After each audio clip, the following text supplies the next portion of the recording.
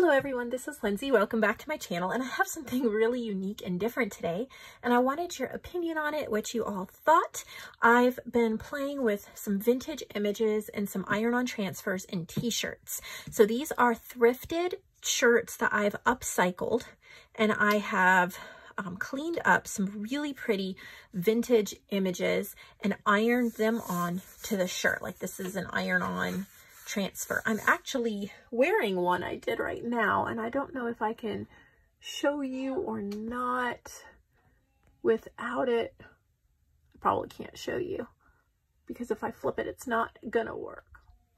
Hello everyone, this is Lindsay. Welcome back to my channel. Normally I am doing paper crafting journals, but today I wanted to bring my love for vintage images and paper craft into apparel. I'm just playing, and so I've come up with this idea, and I may add some of these to my shop from time to time. It is rescuing, upcycling thrifted t-shirts and then putting on a vintage image via iron-on transfer.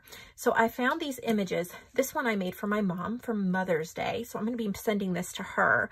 But this image is from 1906. It's called The Bullfinch. It's from a magazine or a book called The Bird World.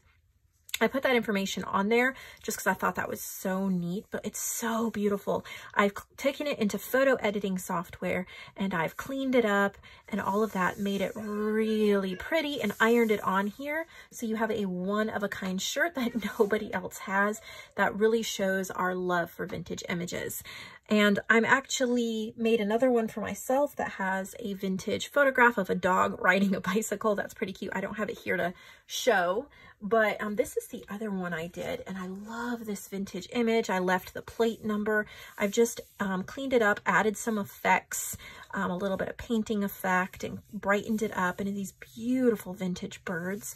And I've put it on this. This is a small size, and I'm going to go ahead and put it in my shop, and I'm going to put it under Lindsay's Handmade. I know it's totally different than what I normally sell, but I thought that you all might enjoy it. You might enjoy it for yourself or for someone you know. And give this video a thumbs up and maybe comment below like t-shirt sizes or like favorite vintage images you maybe would like to see on t-shirts, because I think I would like to get more shirts from a thrift store and then upcycle them and sell them in my shop so that we rescue these shirts, put second life into them, just kind of like we do with junk journals. Just something I've been wanting to do for a couple years now, and I've finally gotten around to it this Sunday. So this is a navy blue shirt. It's a Hanes favorite tee. I've thrifted it from my local Goodwill, and then I have added on this image that is from the 1800s, and I cleaned it all up. So there's so many possibilities. I could even do shirts to go with different ones of my journal kits and things like that. So the price point's not going to be super high because it is a thrifted shirt. But I still think it's a great way to repurpose and recycle, since our life and what we do with paper crafting is a lot like that. So just a quick little video. I'll see all of you tomorrow in a marketplace video, but I just wanted to share this. Thank you so much for watching.